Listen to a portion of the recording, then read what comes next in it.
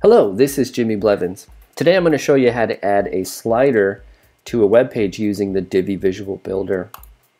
So let's go ahead and pop in our slider module.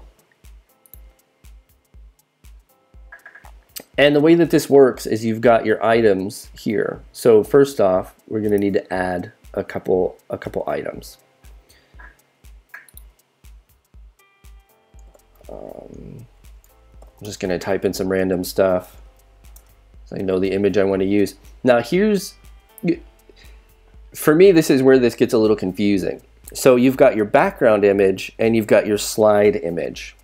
Now the difference is, I'm going to use this picture of this little boat here in a cove, right? So this goes with my heading, there's the boat, and there's my background image.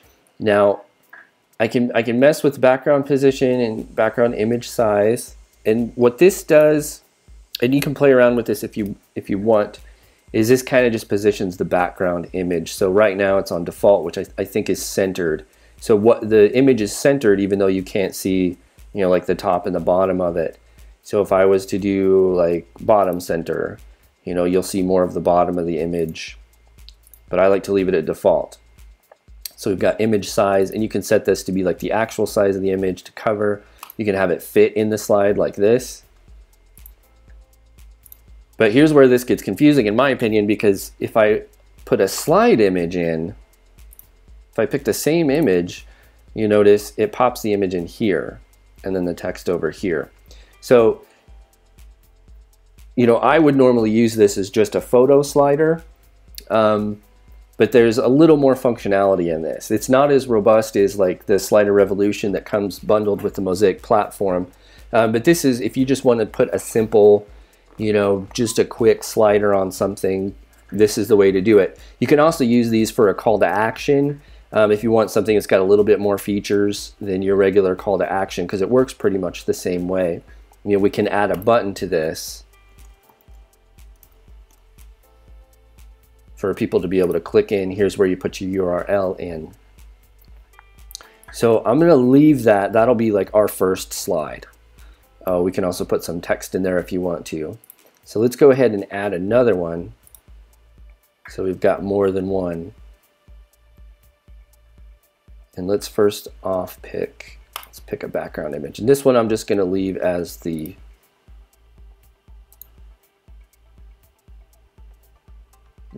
image.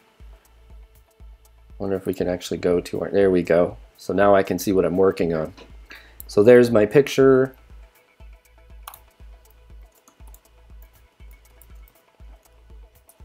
Put in a little header. Like I said, these work great for call to action, which is kind of how I'm setting it up.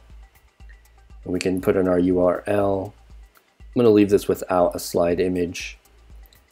You know, for me, this is what I would want. I would want a picture with a little bit of text in it, and then I can just click on to the next one, and then the next one, or I can have them automatically rotate through. Works pretty well. So we can get into the design. I'm not going to go through the design on every single one, but you can customize each slide, which we don't need to do. These we can do here in our regular design settings. These are going to be global for all slides. So if you're really looking to change, you know, like your letter spacing, your colors, custom styles for your button, I would say this would be the place to do it, instead of doing it on each individual slide as you go along. So here's where we have our controls.